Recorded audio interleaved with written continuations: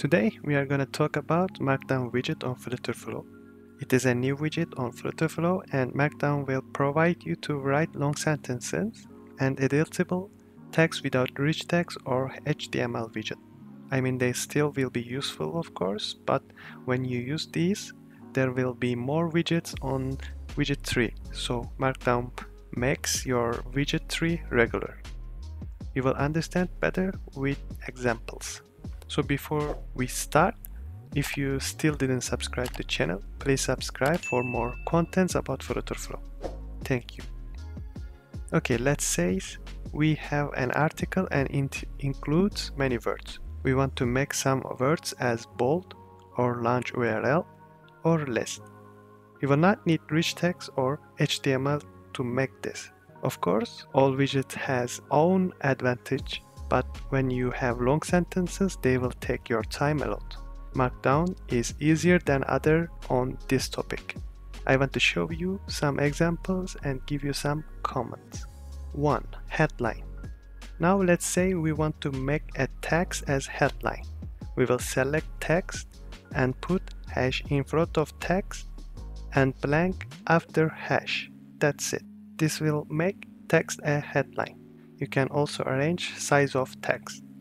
You will just put another hash. 2. Bulleted list.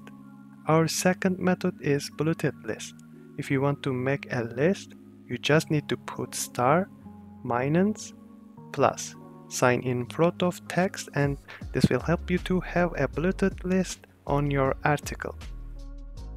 There are another more methods for Markdown. I will put other comments to blog page of my website. You can find these other useful comments there. I will make website useful source about Flutterflow.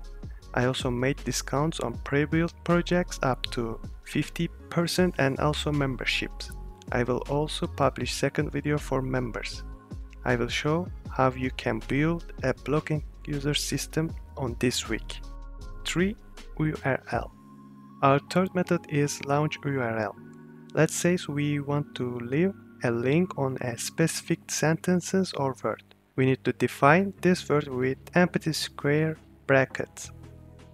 This will define the word, and after that we will put the link next to the word with parentheses. For example, let's say our word is temperature and we will navigate to Wikipedia page. After user, click to temperature. We will do it as temperature and link. That's it. 4. Bold and italic. Our fourth method is to make word bold and italic. Sometimes we want to take users' attention to some points on article. You can make words or sentences as bold with stars. You will put the words between two stars. If you want to make italic, then you will put the word between two underscore. 5. Horizontal bracket. Our fifth and last method for this video is horizontal bracket. Sometimes using brackets can be a very effective way to improve readability. To use them, simply type 3 hyphens in a row. Please don't forget to like, subscribe, and comment the video. Thank you for watching and have a nice day.